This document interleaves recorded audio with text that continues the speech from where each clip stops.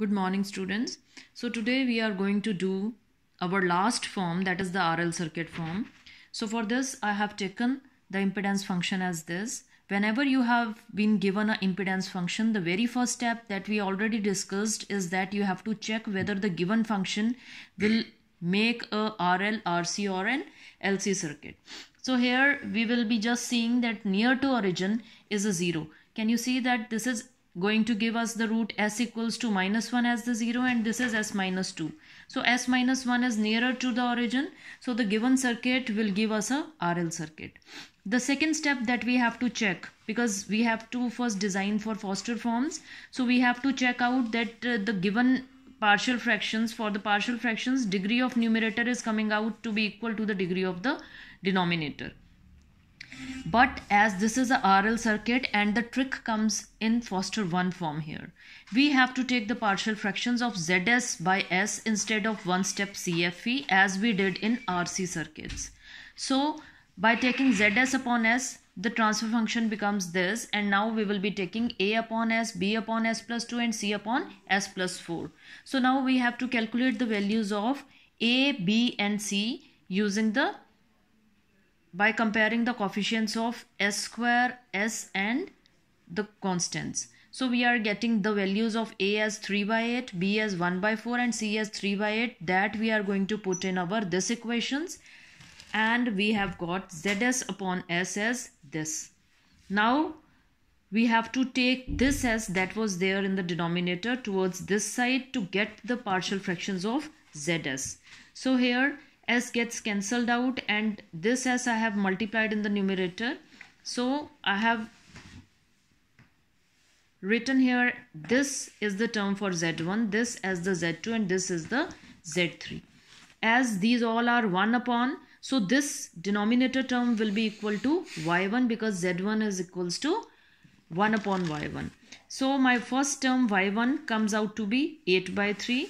Y2 comes out to be this denominator term, that is 4 plus 8 by S, and Y3 comes out to be 8 by 3 plus 32 upon 3 by S.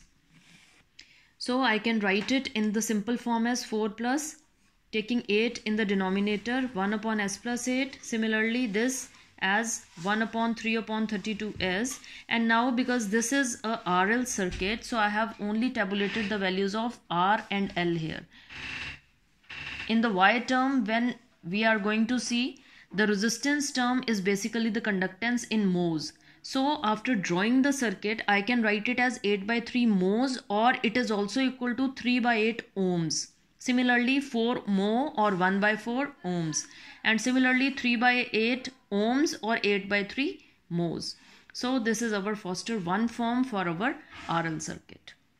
So now we move on to the Foster 2 form for designing our RL circuit. So as we already know that for Foster 2 form we have to take the partial fractions of the function ys.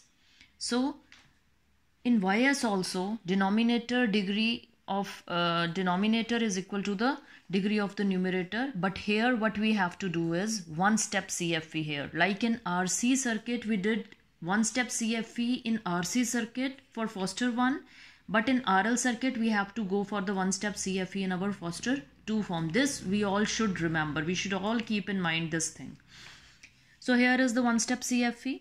So 1 plus 2s plus 5 upon the denominator term. Now because this is in the simple form, we will leave it here and we will be taking the partial fractions of our this term, that gives me A upon S plus 1 and B upon S plus 3.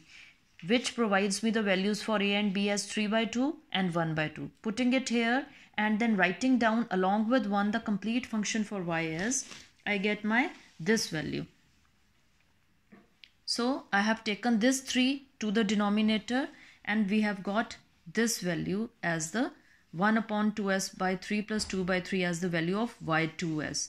Now comparing it with 1 by z2s and taking out it as the value of z2 gives me these values. Now I have to only design my RL circuit for the Foster 2 form. So Y11 provides me the value of my resistance, then 2 by 3 resistance in the Z column. In the Z column, R provides me with the value of the resistance, and here also 1 mho or 1 ohm being the same, I have written here 1 ohms. So similarly here 2 by 3 henries, because this is SL in the Z column. So this 2 by 3 directly provides me with the value of the inductance. Similarly 6 ohms and 2 henries. So now we move on to Cauer 1 form for our RL circuit.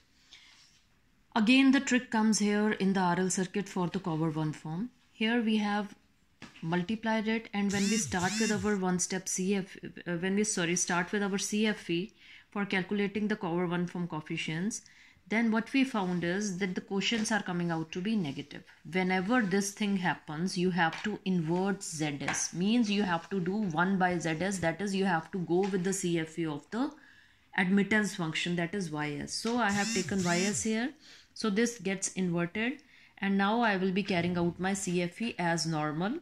And here are my all the quotients after completing my CFE up till 0. But as we have taken here, because only in this RL numerical we have to go with our YS. So now when we are taking the CFE of YS, so the first term that I will be getting will be my YS. YS means the first parallel branch will be there. Like in the previous numericals, we had always, because we carried out the CFE on ZS, so the first term used to be our ZS. So now as soon as YS will come, just you have to go with your first parallel branch. Then again Z, Y, Z and Y. And we have to keep seeing in the columns for your Z and Y for R and L only. So this completes our Cauer 1 form. So now lastly we come on to our Cauer 2 form. As we all know that for Cauer 2 form, your Z terms should be arranged in the ascending powers of S. So after arranging it in the ascending powers of S, we have carried on our CFE. But here if you just see that our quotients are not coming negative, so there is no need for inverting our ZS. So the CFE will be carried out as such for ZS. So after getting the coefficients, all the coefficients of CFE for ZS, my first term, because I have carried out the CFE for ZS, so this will be Z, so our this branch will be there, then Y, then Z, then Y, then Z, and all the coefficients have been taken from our Z column for the ZS coefficients and Y from the YS. So here we can see that it will become our 14/64. Similarly here this will become 21/968.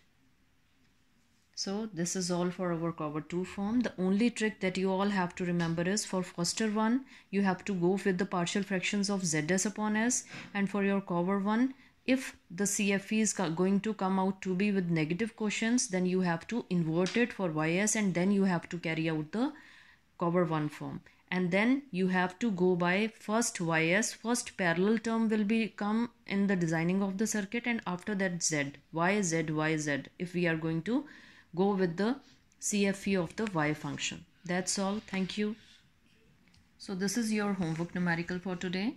You have to make the Foster 1, Foster 2, Cauer 1 and Cauer 2 form for given ZS as S plus 2, S plus 9 in the numerator and S plus 4, S plus 10 in the denominator.